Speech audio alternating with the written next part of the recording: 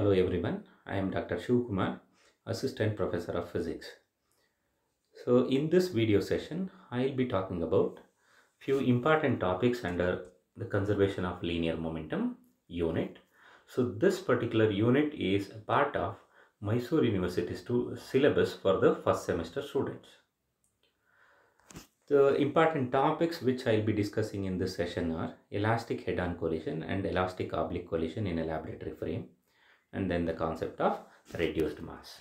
Of course, the important learning objectives are to understand the theory of elastic head-on collision, and then to understand the theory of elastic oblique collision in a laboratory frame, and to understand the concept of reduced mass.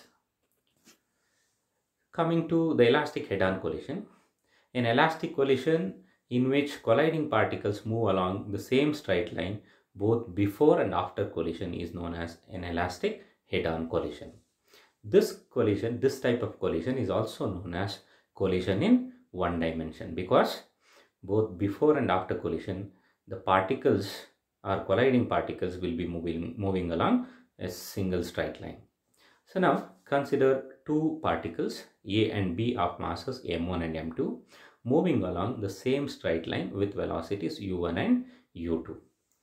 So now these two particles undergo collision, and after collision let the particles move along the same straight line with velocities v1 and v2. So now applying the law of conservation of momentum for this collision, we will get m1 u1 plus m2 u2. This gives us the total initial momentum, which is equal to m1 v1 plus m2 v2, which is the total final momentum. So now in the first terms on both the sides, we have m1 as common. If we take m1 as common, you will get v1 minus u1, which is equal to, in the second terms on both sides, we have m2 as common. If we take minus m2 as common, you will get minus m2 into v2 minus u2. Let it be equation 2. So now, since the collision is elastic, the total kinetic energy is conserved in this collision. So therefore, the total initial kinetic energy equal to total final kinetic energy. The total initial kinetic energy is half m1 u1 square plus half m2 u2 square, which is equal to the total final kinetic energy half m1 v1 square plus half m2 v2 square. So now in all the four terms, we have half as common. So therefore, you can cancel that half, and then in the first term on both the sides, we have m1 as common. If we take m1 as common, we will get v1 square minus u1 square. Similarly, in the other two terms, we can take minus m2 as common. If we take that as common, we will get m2 into v2 square minus u2 square. So let it be equation 3. So now divide this equation 3 by equation 2, we will get m1 into v1 square minus u1 square can be written as v1 plus u1 into v1 minus u1 divide by m1 into v1 minus u1 equal to minus m2 into v2 square minus u2 square can be written as v2 plus u2 into v2 minus u2 divide by minus m2 into v2 minus u2. So now on the left hand side, m1 into v1 minus u1, and in the denominator we have m1 into v1 minus u1. You can cancel those factors. Similarly on the right hand side, minus m2 into v2 minus u2. In the denominator we have minus m2 into v2 minus u2. You can cancel that minus m2 into v2 minus u2. We will get v1 plus u1 on the left hand side, which is equal to v2 plus u2 from the right hand side. So therefore, if we take that v2 to the left hand side and u1 to the right hand side, we will get v1 minus v2 equal to minus of u1 minus u2. Let it be equation 4. So now v1 minus v2 represents the relative velocities of the two particles after collision, and u1 minus u2 represent the relative velocity of the two particles before collision. So therefore, we can say that in an elastic head-on collision, the magnitude of relative velocity remains same, whereas its direction is reversed, because we have a minus sign on the right hand side. Therefore, magnitude remains same, but the direction is reversed. So now from the equation 4, we can write V2 as V1 plus U1 minus U2. Let it be equation 5. Now substituting for V2 in equation 1, that is the conservation of momentum equation, we will get m1 u1 plus m2 u2, which is equal to m1 v1 plus m2 into v2 is nothing but v1 plus u1 minus u2. So now taking v1 as common on the right hand side, we will get v1 into m1 plus m2, that is from that second term. This is equal to, again taking that m2 and u1 to the left hand side, and if you take u1 as common in those two terms, we will get m1 minus m2 plus, taking that m2 into u2 to the left hand side, it becomes plus m2 into u2, and we have one m2 u2 on the left hand side. If we add those two, we will get 2 into m2 u2. So now cross multiplying that m1 plus m2, we will get v1 as m1 minus m2 divided by m1 plus m2 into u1 plus 2m2 divided by m1 plus m2 into u2. Let it be equation 6. So now substituting this value of v1 in the equation 5, we will get v2 as m1 minus m2 divided by m1 plus m2 into u1 plus 2m2 divided by m1 plus m2 into u2 plus u1 minus u2. So now in the first and third term, we have u1 as common. Similarly, in the second and fourth term, u2 as common. So now taking that u1 and u2 as common and simplifying it, we will get v2 as 2m1 divided by m1 plus m2 into u1 plus m2 minus m1 divided by m1 plus m2 into u2. Let it be equation 7. So now equation 6 and equation 7 give us the final velocities of the particles A and B. Okay. So now suppose if we assume the particle B to be initially at rest, then u2 will be equal to 0. If we substitute u2 is equal to 0 in equation 6 and 7, we will get v1 and v2 as v1 is equal to m1 minus m2 divided by m1 plus m2 into u1. Similarly, equation 7 becomes v2 is equal to 2m1 divided by m1 plus m2 into u1. So let it be equation 9. So now equations 8 and 9 represent or give us the final velocities of the particles A and B. Okay, now considering few special cases. In the case 1, suppose if m1 and m2, that means if both the colliding particles are identical, then v1 becomes 0. If we use this condition in equation 8 and 9, we will get v1 as 0 and v2 as u1. So that means when a particle with certain velocity collides with another identical particle at rest, then particle A comes to rest, or the first particle comes to rest, whereas the second particle is going to move with the initial velocity of the first particle. Or else in general we can say that the particles exchange their velocities after collision. Similarly, considering another case where m2 is very large when compared to m1.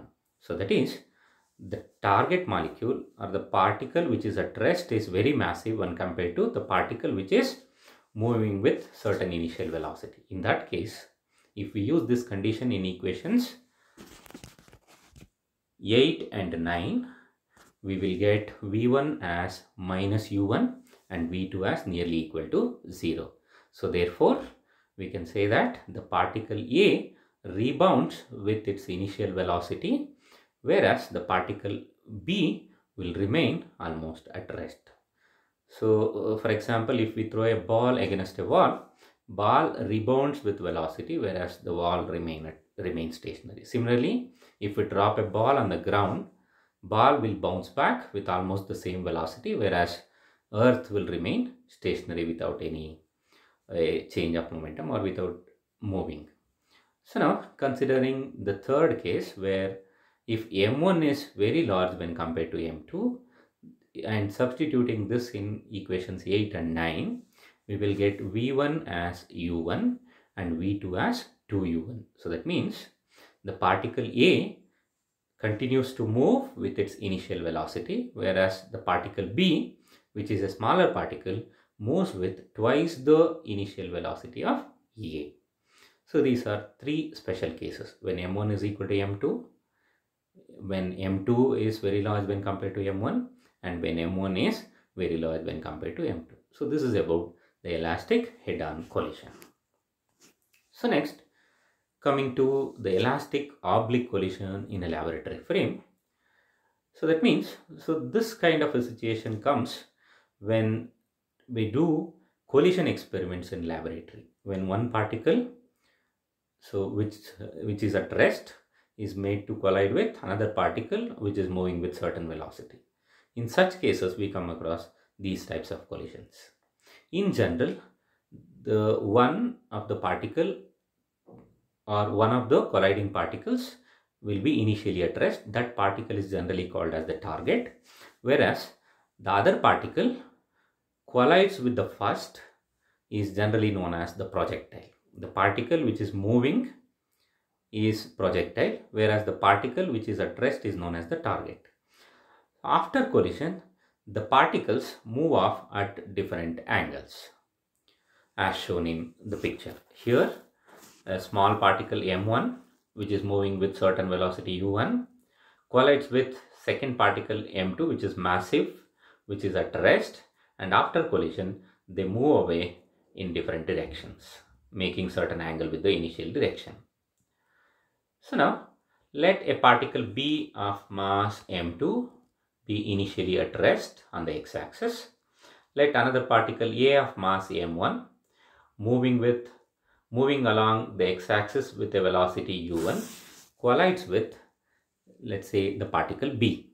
So now let A moves with a velocity v1 making an angle theta with the x-axis after collision. Similarly, the particle B moves with a velocity v2 making an angle phi with the x-axis. Usually, theta is known as the scattering angle, that is, angle made by the projectile with the x-axis after collision is known as scattering angle. Similarly, phi is known as the angle of recoil. So this is nothing but the angle made by the target molecule with the x-axis after collision. Okay, now coming back to this picture, here m1 is the projectile, m2 is mass of the target, and m1 is moving with velocity u1. So now after collision, m1 is making an angle v1 with the x-axis, moving with velocity v1 making an angle theta with the x-axis.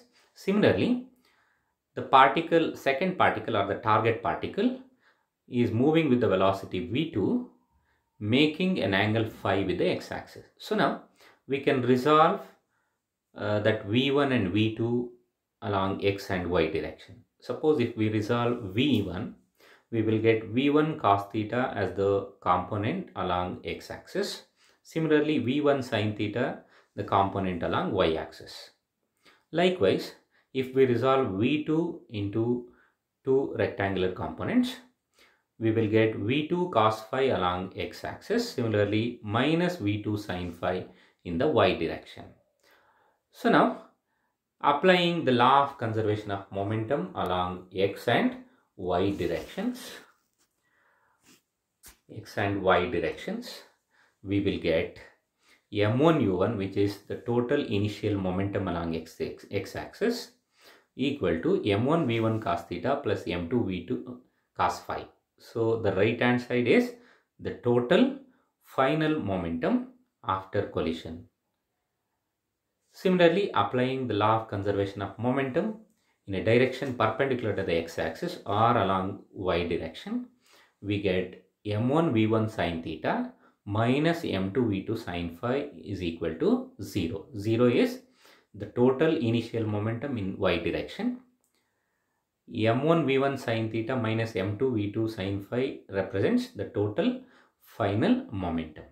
That negative sign is because m2 v2 sin phi will be acting in negative y direction. So now for an elastic collision, the kinetic energy is also conserved. So in this oblique collision, the kinetic energy is also conserved. So therefore, applying the law of conservation of energy, we will get half m1 u1 square, which is the total initial kinetic energy, equal to half m1 v1 square plus half m2 v2 square, the total final kinetic energy. So now we have three equations, in fact, equation 10, equation 11 and equation 12.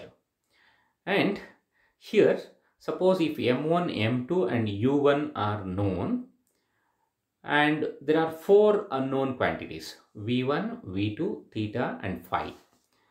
So three quantities are known, whereas four quantities are unknown, and we have three equations. So therefore, with the help of three equations, we will not be able to determine the four unknowns. So therefore, any one of these four unknowns, v1, v2, theta or phi, should be known in order to calculate the other unknown values.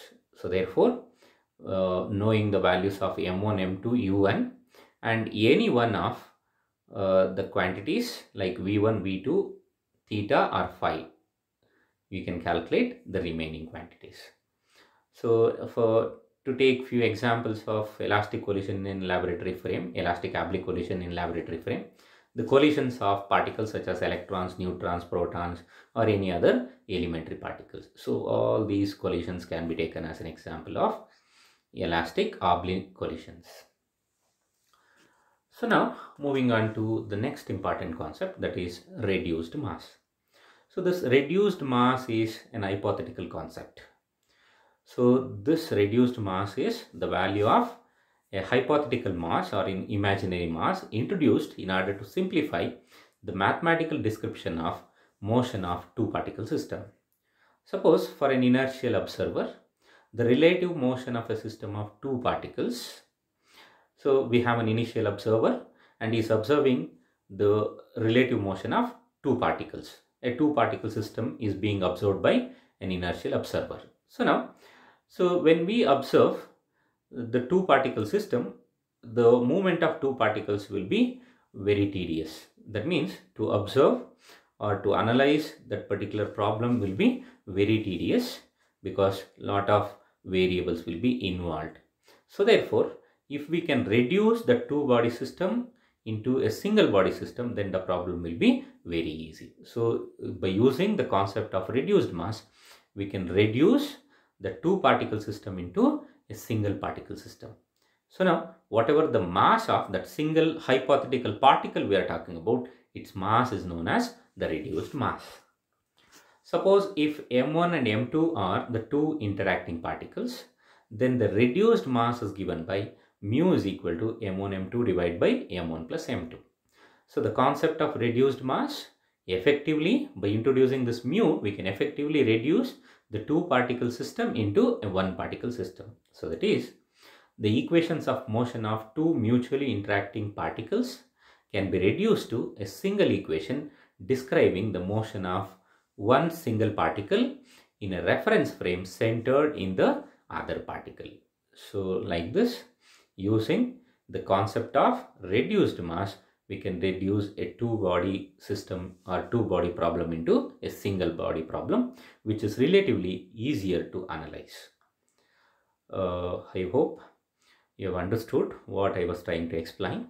So in this session, we have discussed elastic head-on collision, and then we calculated the final velocities of the particles, and then we have analyzed another important situation, that is elastic oblique collision in a laboratory frame, which is very helpful while dealing with the collision experiments related to subatomic particles.